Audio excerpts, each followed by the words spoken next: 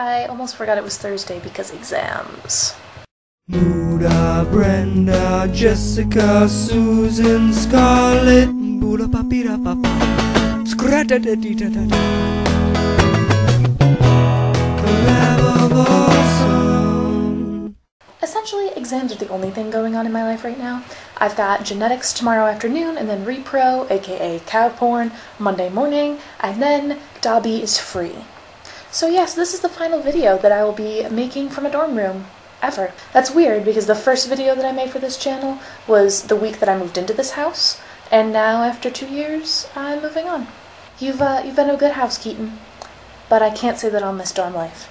After 3 years of it, I've had just about enough. Let's review the highlights. So, freshman year, I was placed in a townhouse with 3 girls that I'd never met before.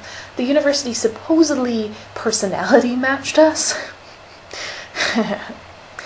Among my group of friends, these 3 girls were commonly referred to as field hockey roommate, who was pretty cool, but a bit too much of a tomboy for my liking, California roommate, who was the sweetest, dumbest Cornellian I have ever met, and naked roommate. Guess which one I shared a room with. Living with the 3 of them was an adventure. It's not that I like hanging around naked, but I just put baby oil all over myself, so I can't do anything. Our room is like a graveyard of the sweatshirts of the people I've hooked up with. Oh my god. I just remembered that I only spoke Spanish for about 45 minutes last night. Guys, our house smells like beer, and man, we have manufactured the scent of frat house. Awesome.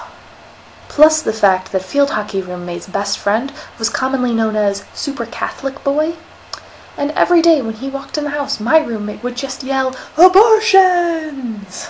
And then last year, I lived in the other wing of this house with my friend Kate in the most ridiculous hallway known to man. Across from us, we had the Yeti, who was more of a myth than anything else, the Catherine, who would yell at us for being too loud at 8 p.m., and Butt Shorts. Butt Shorts was this 35-year-old Asian woman who had a giant air humidifier, slept with her dorm room door open overnight, and always asked us for fashion advice, usually pertaining to Ugg boots. And then on one side of us, we had a pair of married grad students who kind of hated us. And on the other side, we had Glee Suite. That was 5 guys who made up half of one of the best-known a cappella groups on campus, which had its advantages. Cute boys with fantastic singing voices, occasionally coming by to serenade us. And halfway through the year, Kate stopped speaking to me. I'm still not sure why that happened, but it made things just a little bit awkward. However, she did put up with the fact that I did this nonsense once a week, so that's a plus. And that brings us to this year. Living alone, constantly concerned by the shenanigans of the suite across the hall, next door to an Indian kid who bathes in cologne and is terrified of puppies, and counting down the days until I move into the nerd-partment where there will be video games and Lord of the Rings marathons and our puppy. Farewell, dorm life. You shall not be missed. I hope you're all doing well. I'm jealous of those of you who are already done with school entirely, and I'm feeling the pain of those who are not. And I hope this video has not scared any of you away from the prospects of dorm life. See you tomorrow, Scarlett.